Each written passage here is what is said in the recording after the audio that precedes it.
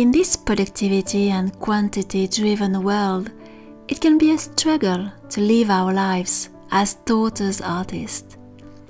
We for sure live in a very strange time, where an artist should spend his days communicating online, trying to catch attention of those who don't have time, who don't care and can't be bothered. As an artist living for my art, I feel this pressure every day. I'm too slow, I'm not doing enough, I'm not productive enough. What if time should be spent in a more meaningful way? Taking the time to accomplish slowly and patiently our very best work, and to enjoy every second of it and every step of the process. Why our current time always wants us to hurry, to stay surface level, to compete, to produce fast, to spend time in a pointless way, always in a rush, as if being an artist was a race. I'm often asked how long does it take to do this, to do that, to complete this workshop or that dollhouse, with the hope it's not going to be too long. And my reply always disappoints because it takes a long time to do it. I wonder why patience and time and effort are so undervalued these days, why fast and easy results are always preferred.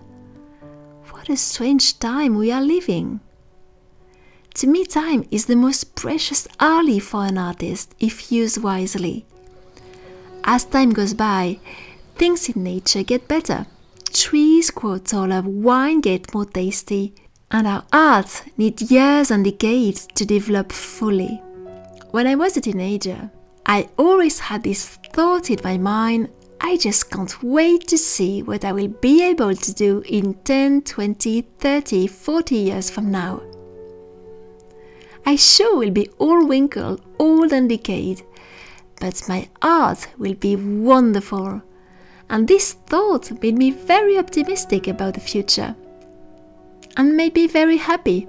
I was not thinking about some sort of material success or some people interest for my art, but just how my skills will develop.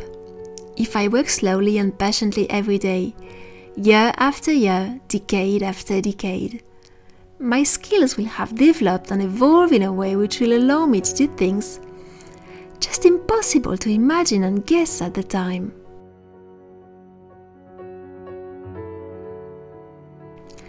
In my life as an artist, I'm reaching this point where I want to aim for extreme quality, to do my best work possible, slowly, taking all the time necessary to experiment, try new things, practice and improve my abilities in all their possibilities.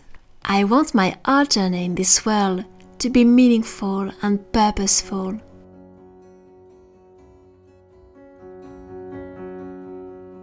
I enjoy being slow and late in this world of butterflies and hurried hares.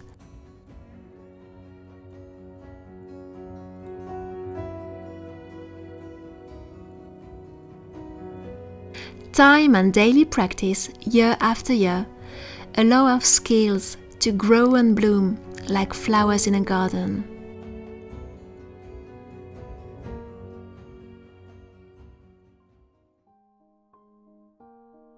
One of the reasons I cherish the past so much, the 18th, late 17th and early 19th century, before the technical revolution, it's also because of their approach to time. You had no choice but being patient, to travel, to be dressed, to communicate with others, and to create. I may be slow and late compared to others, but in my own journey, I'm perfectly on time. To me, imagination is like a big cupboard with closed and secret drawers and doors, patiently waiting to be open. Only patience and time and effort will unlock these doors and drawers, which may be hiding gems and treasures we could never see without time and patience and daily work. I will continue to be a slow artist, taking my time to do my best art and accomplish what I'm supposed to do in this world at my own pace, slowly and patiently,